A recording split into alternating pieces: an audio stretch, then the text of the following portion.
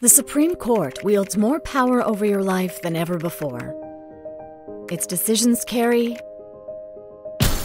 supreme consequences.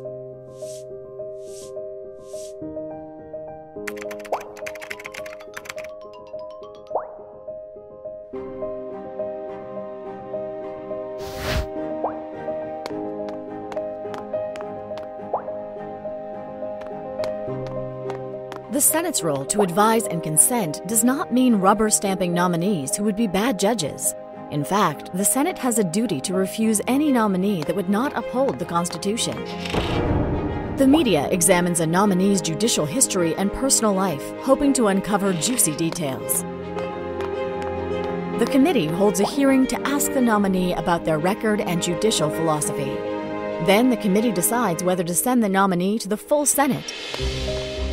Senators can try to block a nominee's confirmation by using this procedural maneuver.